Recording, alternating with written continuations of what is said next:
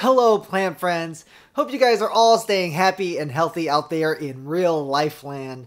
You know, with this pandemic and plant prices being just absolutely insane, the best way you can get the best bang for your buck and value for your money and find plants on the cheap is to find those plants that are, under the radar, the ones that aren't quite popular and trending on Instagram yet. So here's Dennis, and he's going to be sharing with us 3 under the radar plants that you need in your collection before they get above the radar.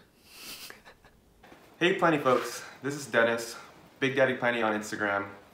First want to say thanks to Jimmy for inviting me onto his channel to discuss some of the plants on my collection. Plants that don't get displayed or shown off that often. They're not the stereotypical Instagrammable plants, but for me I find them really cool. They are unique, they look a little funky, and they display like some very interesting characteristics to them that needs to be shown more on people's Instagrams and on YouTube and talked about more in the planting community. I'm gonna go over 3 that are in my collection. I'm gonna start off with the smallest one first, which is my Haworthiopsis coarctata. I'm definitely butchering the name. This guy is a succulent, right? You can kind of tell from the shape.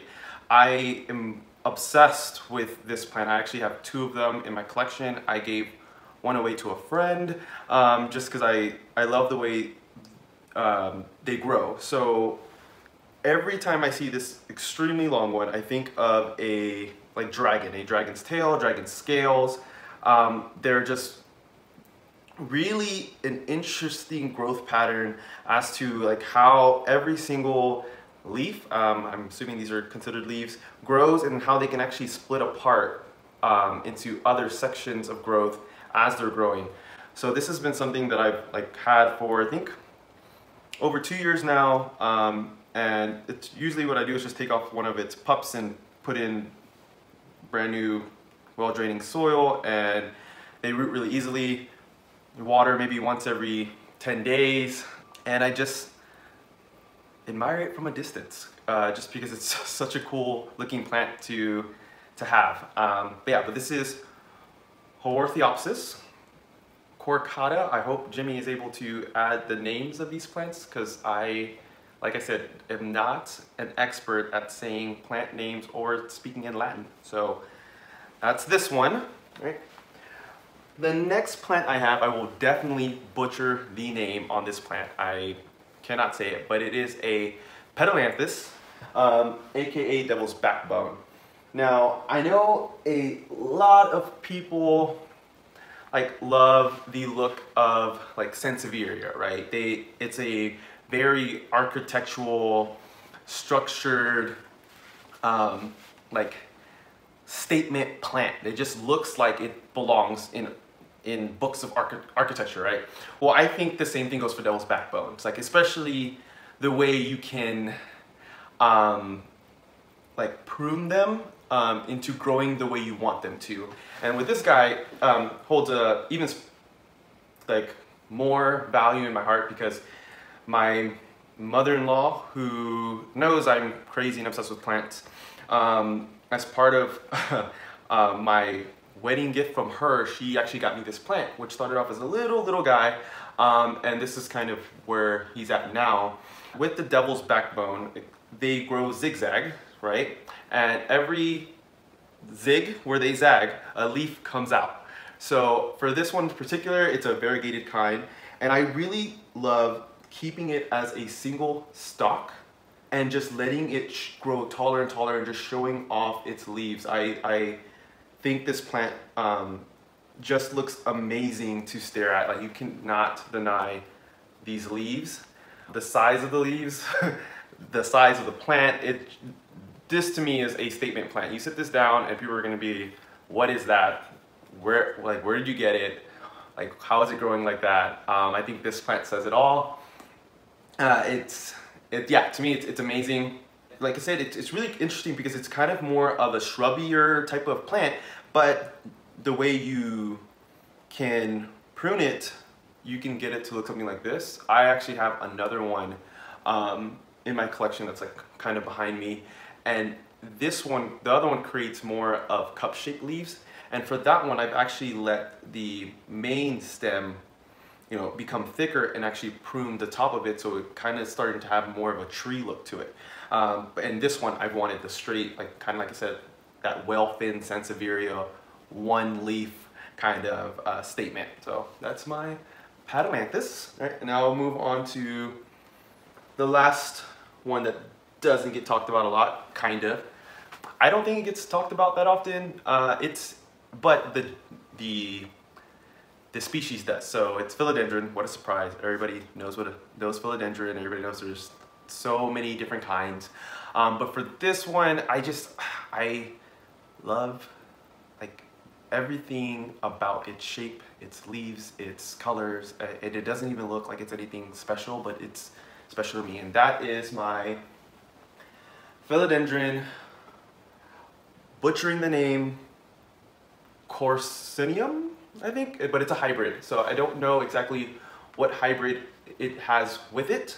What I really, really enjoy about this plant is the leaf shape. So if you look right here, it gives you the stereotypical, like, you know, arrowhead shape, but I love the waves on the leaf itself.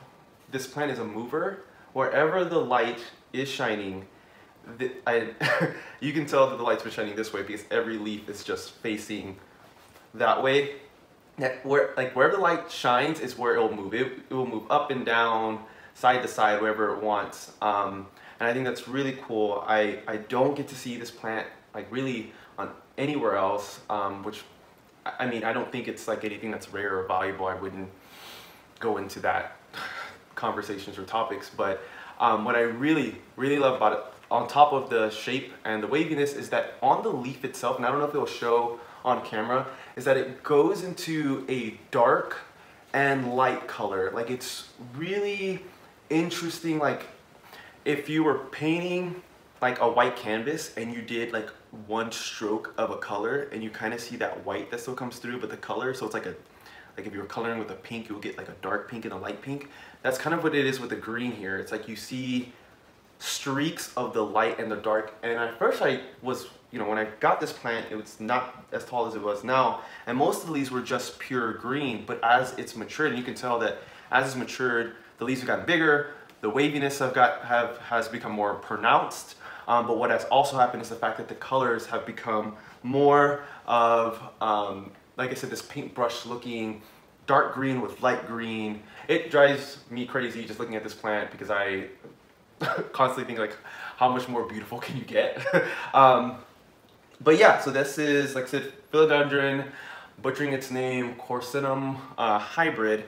That's all I have for you guys today. Once again, I want to thank Jimmy for inviting me on to his channel to discuss what I have in my collection and the opportunity just to show off things that, you know, don't get seen that often, A, or B, you know, that isn't also, that aren't plants that are, you know, priced to a ridiculous amount where you don't think you can get them, because I can tell you right now, a devil's backbone, at least here in Texas, didn't say that earlier, San Antonio, Texas over here, I don't know if I can go to any nursery and find a devil's backbone. Now, are they variegated or not? That doesn't matter. Same thing goes for Haworthias or Haworthiopsis, which is the new classification for certain Haworthias. You can kind of get them anywhere as well. Philodendrons, for this one, wasn't even that expensive. I think this plant was like 20 bucks for me. But yeah, just something different than your everyday, not hating on anybody, but like, you know, pothos or Monstera, you get to see something different. But as I continue to ramble on, let me just cut it here and say thank you, Jimmy. And once again, if you have any questions for me, guys, you can find me on Instagram. It is Big Daddy Planty. All right, bye, guys. Guys, Dennis is not a YouTuber. He does not do this on the camera sharing thing normally. Thank you so much, Dennis, for stepping out of your comfort zone and sharing your favorite plants, your underrated plants for all of us to, know about and add to our collection.